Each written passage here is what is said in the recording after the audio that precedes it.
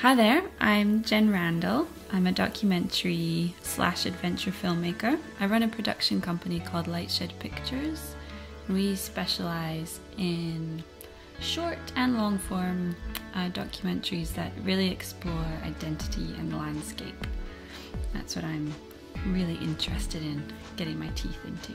So today I'm talking about my most recent film, Psychovertical, which I adapted from Andy Kirkpatrick's award-winning autobiography.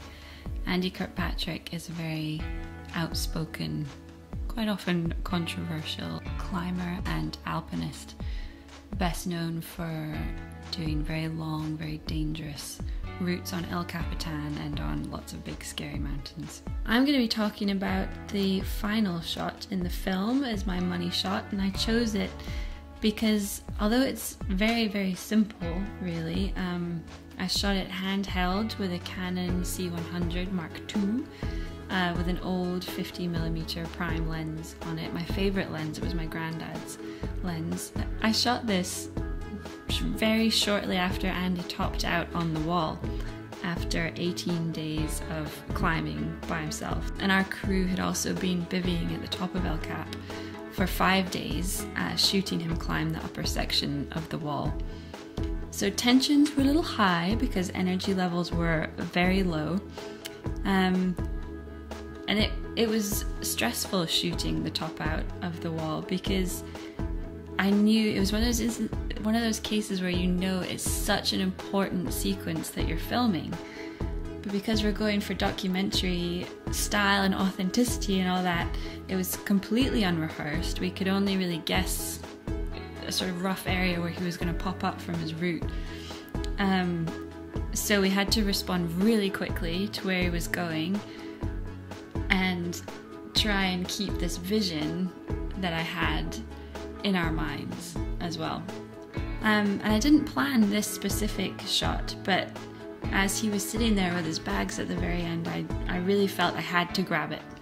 It just felt important, one of those things that all of a sudden you're like, oh, I need this. And so I love this shot because Andy is totally disarmed of his words and jokes. And if you ever meet him or if you watch the film, you'll see that he talks a lot, talks fast, cracks a lot of jokes, and just keeps people kind of guessing, not sure what he's going to say next. So here he's not talking, he hasn't got his armor. You can see he's pretty uncomfortable, he's fidgeting, and I know that he hates it when I shoot him this way. So I tried several shots like this with him before, and he was always like, oh, never wanted to do it, but he always did. He was a great sport. And I'm talking to him from behind the camera, saying just look right into the lens, blah, blah, blah, to keep his eyes fixed on the lens, keep that gaze going for as long as we could. So he's vulnerable and he's defenseless, but I think there's something challenging in how he's looking at the camera and looking at us. I especially think his smile at the very, very end of the film, just as the music kicks in, and his glance to someone off camera puts the truth of everything he said in the whole film into question. That, we spent an hour in this film laying his soul bare and talking about his mistakes and his triumphs and his reasons for doing what he does, and then I just feel like that little smile, it's like, maybe that's all crap. Ha, joke's on you.